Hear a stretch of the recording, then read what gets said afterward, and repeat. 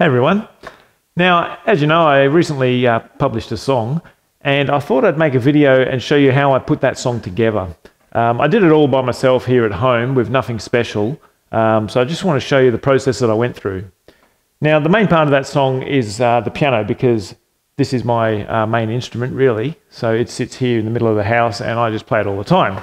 So it started off with just mucking around with a 12-bar blues kind of progression, which is just C, F, and G. They're the only three chords in the song. So, you know, I just randomly add twiddly bits as I go along. So I built on that to create the structure of a song, which is a standard sort of chord progression for 12-bar blues. Now, to record the whole thing, I used Reaper. And I did everything in Linux, by the way. So Reaper runs on Linux, so I just did that.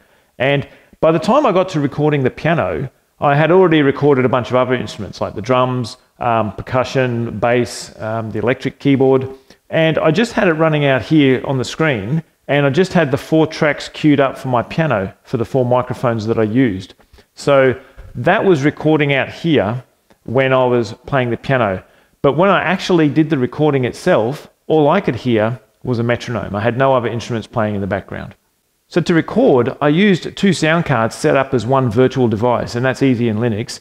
I was using a Raspberry Pi before around the drum kit, but out here, where the piano is, I've got this computer anyway, so I just did the same thing on there to record it.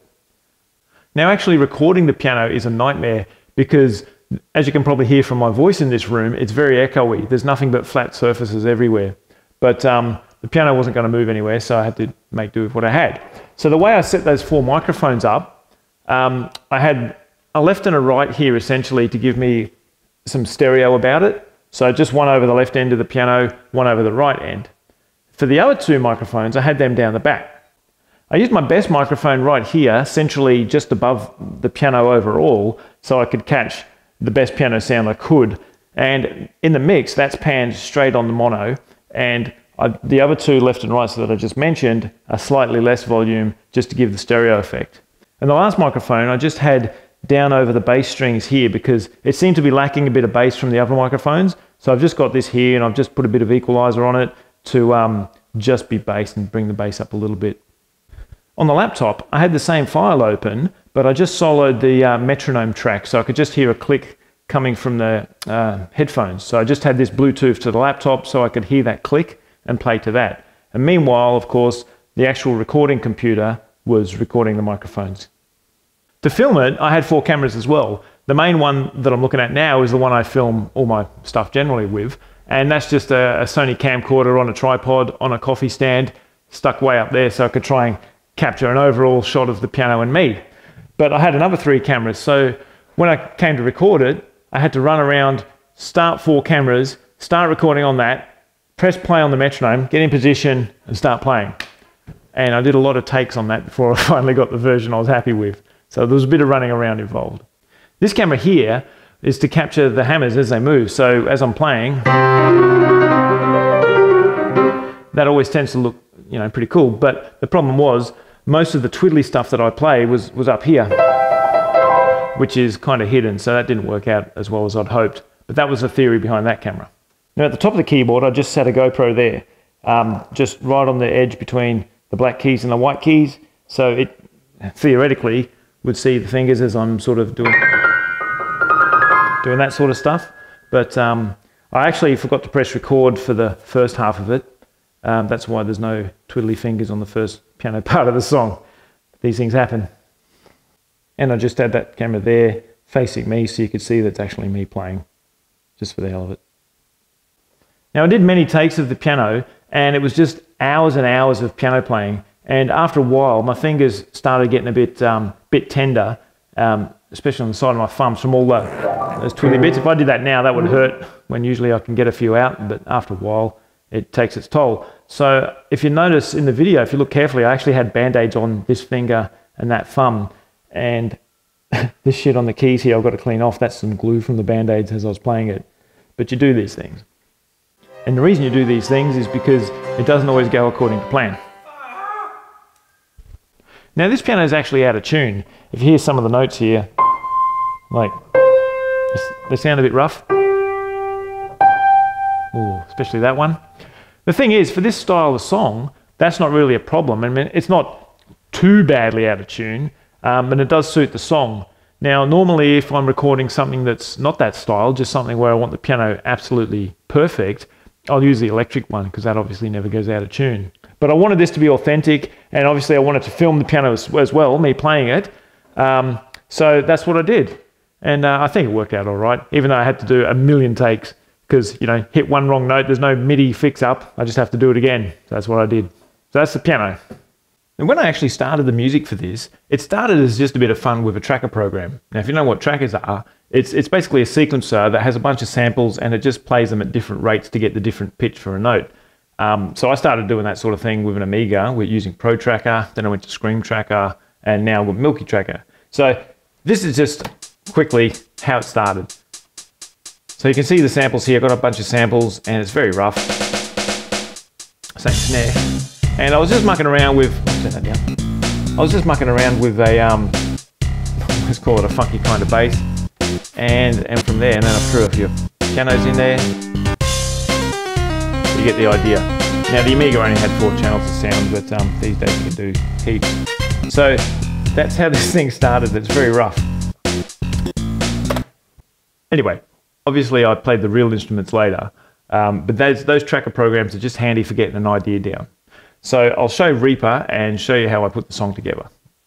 All right, so here's Reaper, and here's all the tracks that I put together. As you can see, there's a few of them, 53 apparently, even though a couple of those are folders.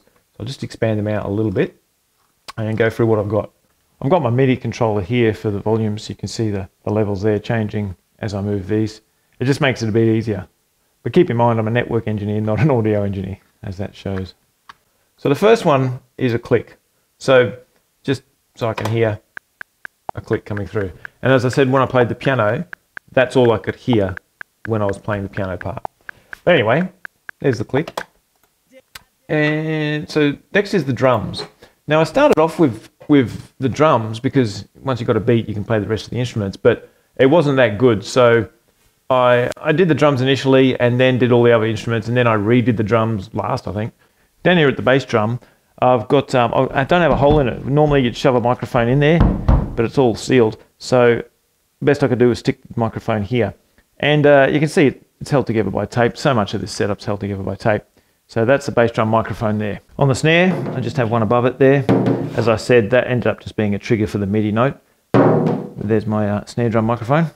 And up the top, I've got these 2 overheads, and I panned them just left and right, similar to what I did on the piano, to give it a stereo sound, and mainly above each main cymbal here.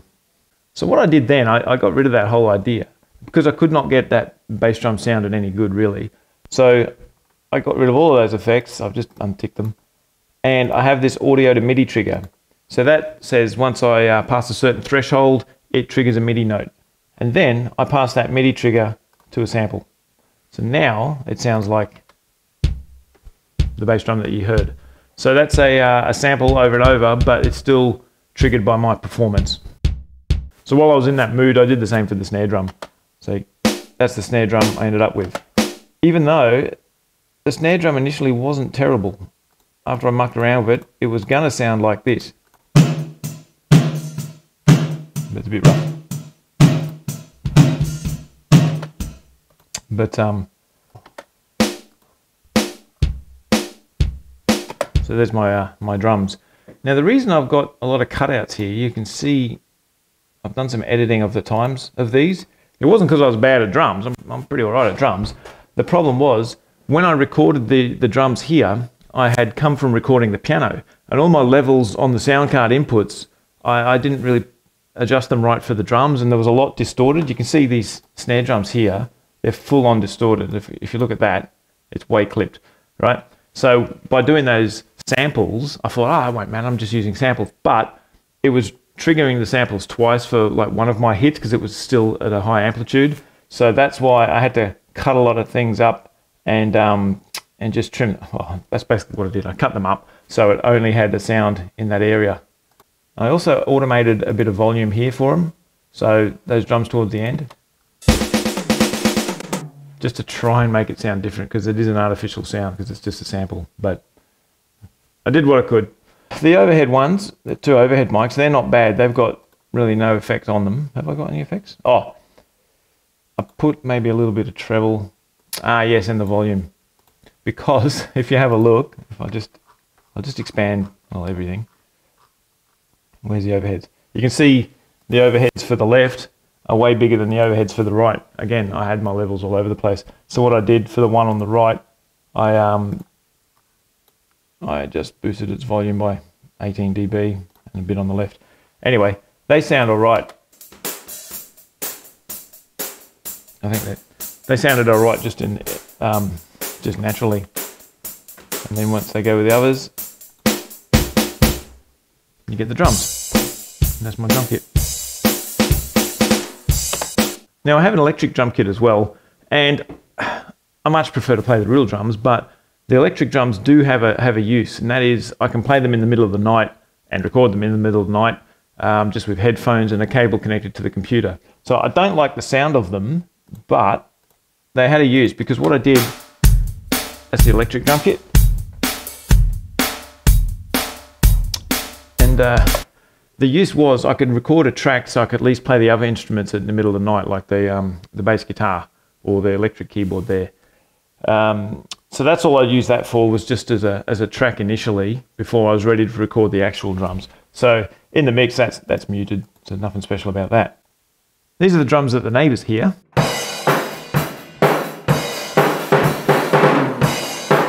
And this is how the drums ended up sounding.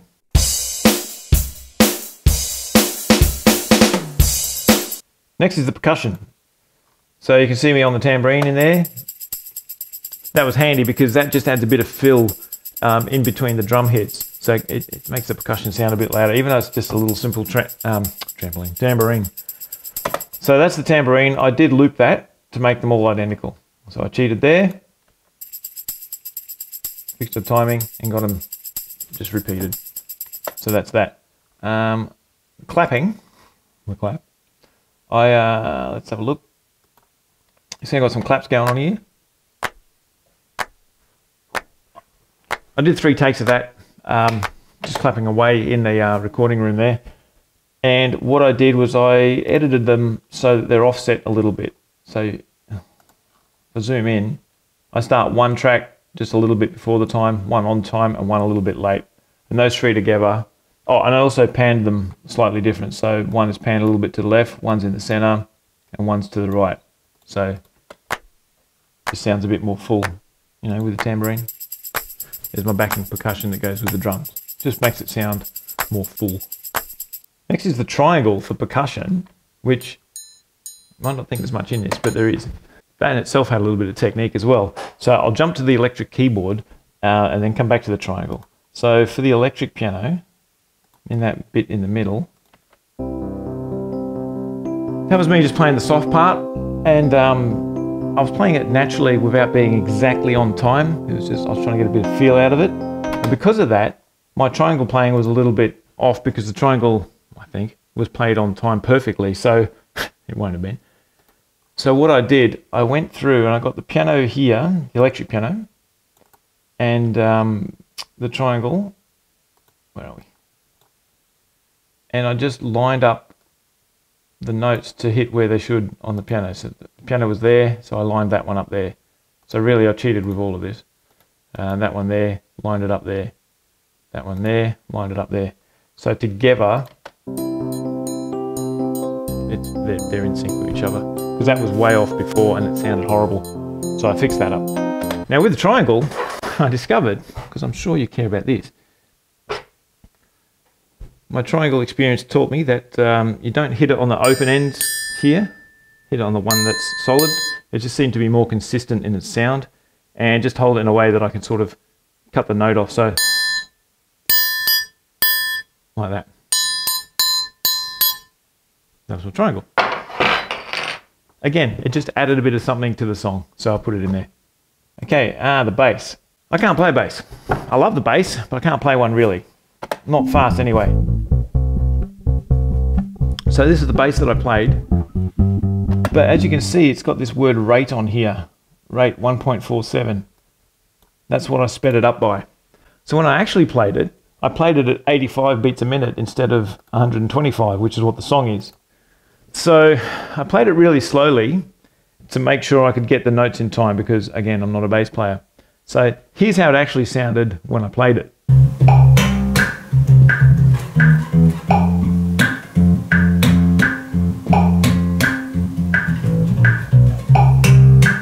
So there you go. I sped that up as well. And there's lots of, wherever you see these red lines, that's just chunks of samples that I've had to adjust for the timing. So I sped that up, and if you look at the video, you can see it doesn't look quite natural because that's sped up as well. But here it is, just completed, sounds okay. Well, as good as I'm going to make it sound anyway, just so I could get all the notes, get them in time, and have a bass line. So anyway, that's the bass. Now we're at the piano. So I just showed you how I set up the piano. Those two mics for left and right are just 1 and 2. And I took a bit of bass off them because I just wanted them for the real stereo sound.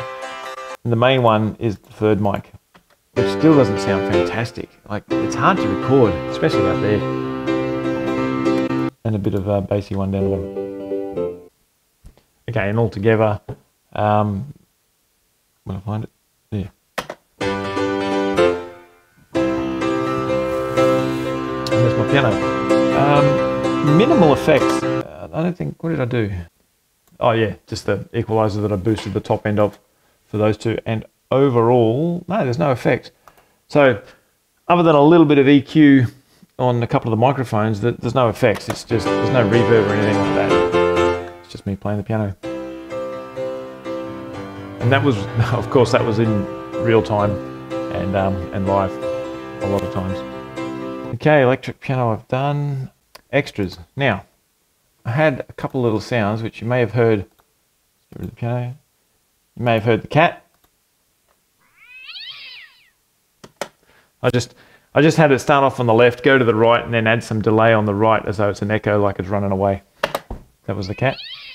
And I had another sample from another song when I said a certain part, but I asked them if I could use it, and they never got back to me. So to be totally legit, I just left it out. But you can imagine what that was. So there's that one there. And now I'm onto the guitar. Right, so this is another instrument I don't play. So what I did, I just practiced the few notes that I was going to play. I just practiced that a few times and just had it recording in case I got it right. And I ended up getting a decent enough version. So here's how it sounds without any effects. And there's no chopping up the notes there, that's just how I played it. Now so for the effects, the tune was just to tune it up initially, and then I untick that. Bit of compression using this guitar solo because that's what it was. Bit of delay because that's what you do. Some distortion, and then this convolution amp cab modeler. So I'll go through each one as I play it. Okay, some bit of compression there. And delay. Distortion, and finally that last one adds to it. And I don't mind how it ended up sounding.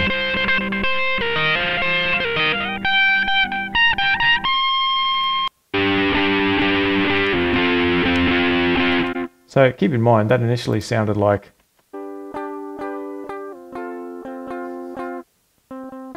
just nothing special. It sounds alright through some effects. So that's all, just a little bit of guitar I felt the song needed. So that's that. Now the trumpets. Now this is my favourite part of the song, these trumpets, even though they were a bit messy too. So what I did, you can see there's a whole bunch of them. Let's just go with one. What I did the same note twice, and then I moved on to a different note of the chord. And did that twice, and then did a low one.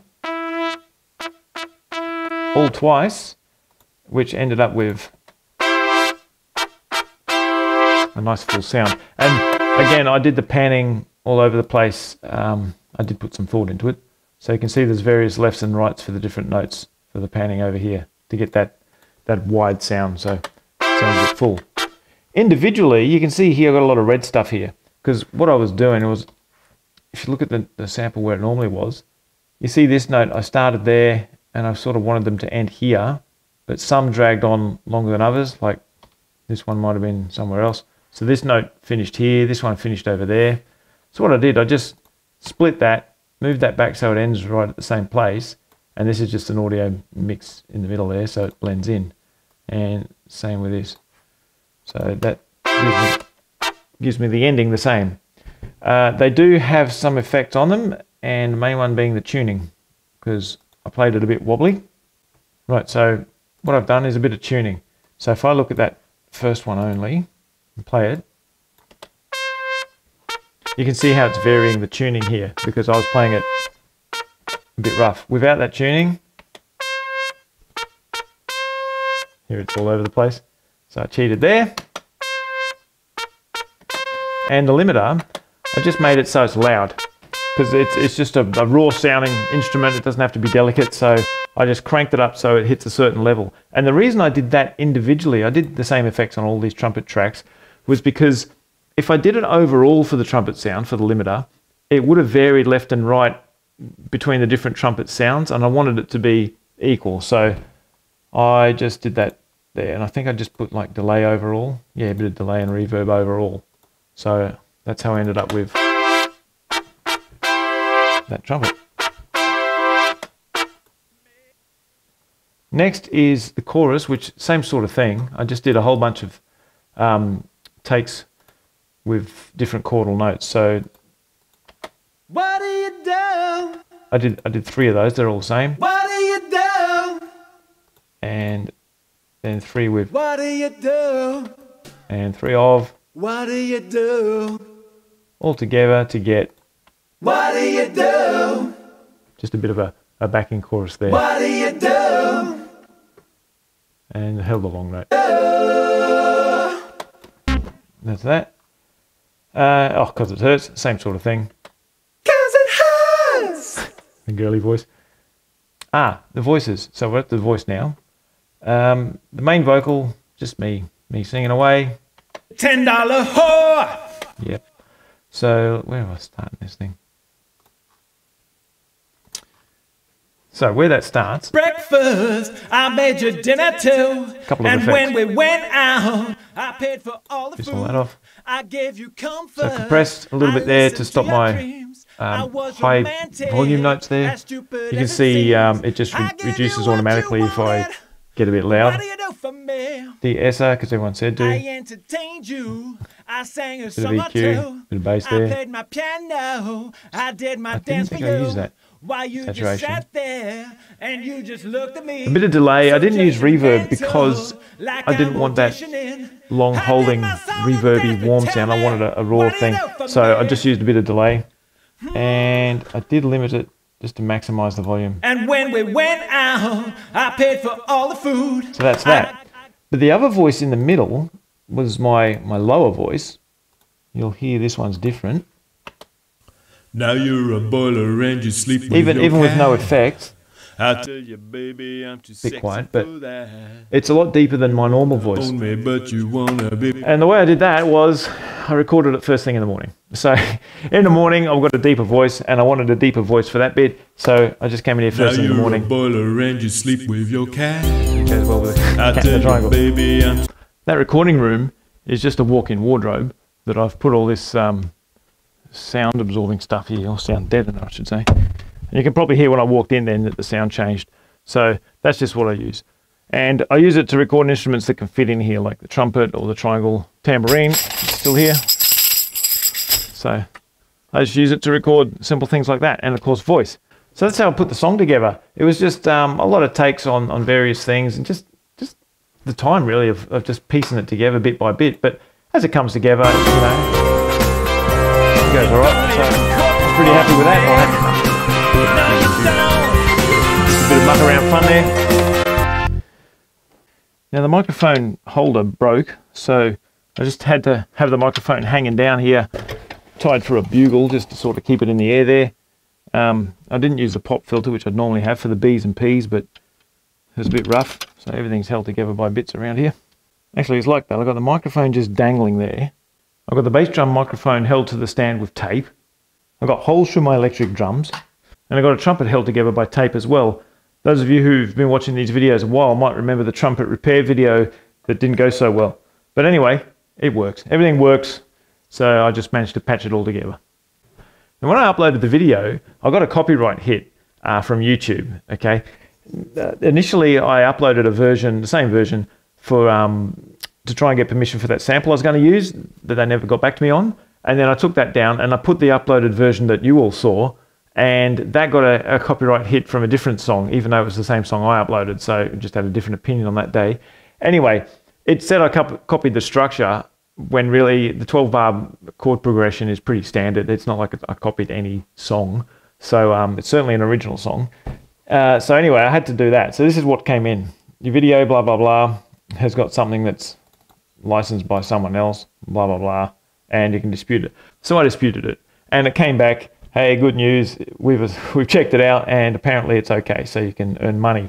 Not that I'm earning real money from it, but I just wanted to clear that up before I actually published it. So that was there for a few days in limbo. And so far it's made $2.